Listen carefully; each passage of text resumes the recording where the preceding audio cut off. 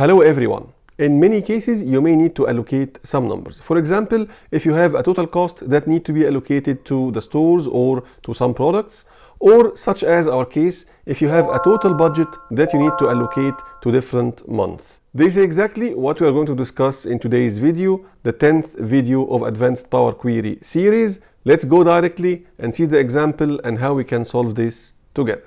On the left hand side, I have the actual sales report for 2022.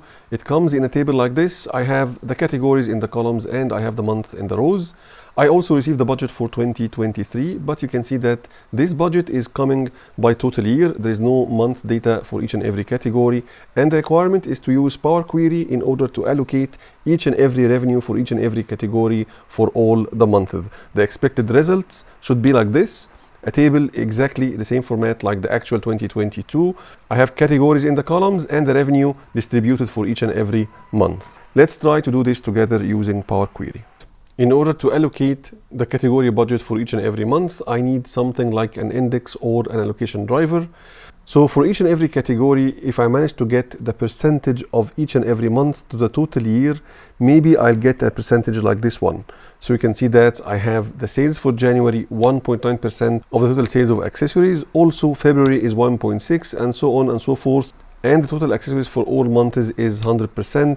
This is the same for bikes, clothing and components. So if I get this percentage, I can use it to multiply each and every percentage by its corresponding category from the budget table, so I can get the budget distributed by month. This is pretty much easier in the Excel sheet. However, we'll try to do it using Power Query. To start, I'm going to send both tables into Power Query. I already converted both tables into table format. So while selecting any cell inside the actual sales report, I'm going to data ribbon on the left hand side from table range. This will trigger the Power Query editor. On the right hand side, I have the name of the query coming from the name of the table, which is fine for me. I need to do a quick transformation for this query. I need to get rid of the total line and also the total column, and also I need to unpivot this report. In order to do so, I'm going to select the total column, right click and remove. Also, I'm going to the first column from the month column. I'm going to uncheck or filter out the total line and click on OK. While selecting the month, right click and unpivot other columns. Now the table is unpivoted. However, I need to change the attribute and value. I can do so from the formula bar. Let me double click the attribute and let me call it category. And for value, I'm going to call it actual underscore 22.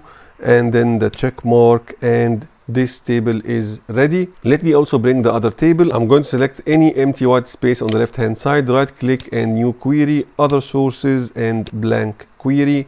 I'm going to use excel.current workbook and then hit enter. Here is the component of the Excel workbook. I'm going to select the budget. So I'm going to hit on this table. This will open the budget table. No need for further transformation except giving a meaningful name to this query. Let me call it budget underscore 23. Let me go back to the actual 2022. At the very beginning, I need to have the subtotal for each and every category. Let me just quickly change the sorting of this table. I'm going to sort by category and ascending. I need for each and every line I have for accessories, I need also a column containing the total accessories for each and every line. In order to do so, I'm going to use the group by. While selecting the home ribbon, I'm going to use group by. Automatically, I'll have the category as a grouping. I'm going to add a new column and I'm going to call this column total category. The operation will be sum, and I need to sum the actual 2022 column. Before just clicking on OK, I need to add another aggregation. So I need to click the advanced and I'm going to select add aggregation. The new aggregation, I'm going to call it details and I'm going to use the all rows and then hit OK. And here you go, I have the subtotals for actual sales for each and every category. And also I have for each and every line a table called details. If you check any of these tables, let's say for accessories, you'll see all the details for accessories. I also have here the details of the bikes and so on and so forth for the entire table. Now I need to see the column category and the column actual side by side, so I can divide the actual 22 by the category and get the allocation percentage. In order to do so, I'm going to expand this details column. I'm going to use the expand button. Let me uncheck use original column name as prefix. Also, no need for the categories, I already have it. I need the month and the actual only, and I'm going to hit OK. And here you go, you have this table expanded. You have the total categories repeated by category. You can see that it is changing by the change in category, and you have your actual data for each and every month. Now I can use the division operation so I can get the percentage for allocation. I'm going to select the actual column and press and hold control, and I'm going to select the total category. I'm going to add column and standard, and from standard I'm going to use divide.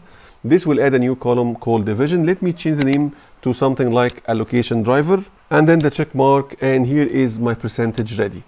The next step is to get the data for the budget inside the same table, so I can have the allocation driver and the total for each and every category. I mean the budget total for each and every category in the same line, so I can multiply both together. In order to do so, I'm going to use the simple merge. So from home, I'm going to merge queries. On the top, I'm going to select the actual 2022. On the bottom half, I'm going to select the budget 23.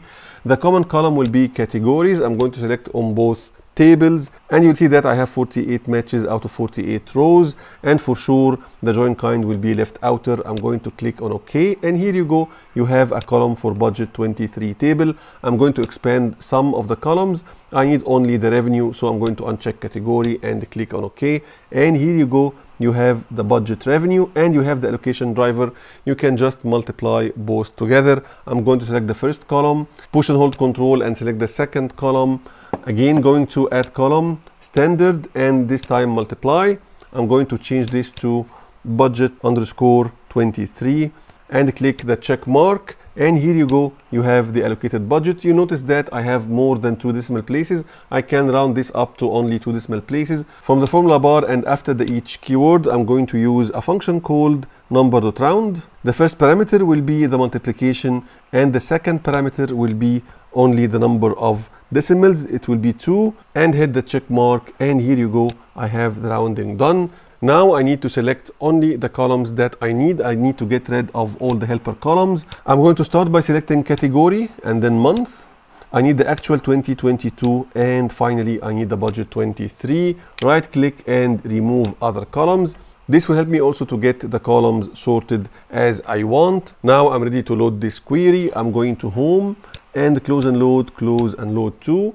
At the beginning, I'm going to load both queries as connection. So I'm going to select only create a connection and click on OK. On the right hand side, you have both queries. I need only the actual. So I'm going to right click and load to. Let me change the loading option. I'm going to select pivot table report and existing worksheet. Let me put it below the expected results table, and then I'm going to click on OK. Here you go, we have a pivot table placeholder. I'm going to prepare a very quick pivot table. I'm going to use the budget inside the values and categories in the columns and month in the rows. Quickly, we can do number formatting. And here you go, we get exactly the expected result. We managed to allocate the budget that we get for each category to be a detailed budget by month for each and every category using Power Query. That's it. If you like this video, please like it, subscribe, and leave me a comment. Also check out these links, and we'll catch you in the next video.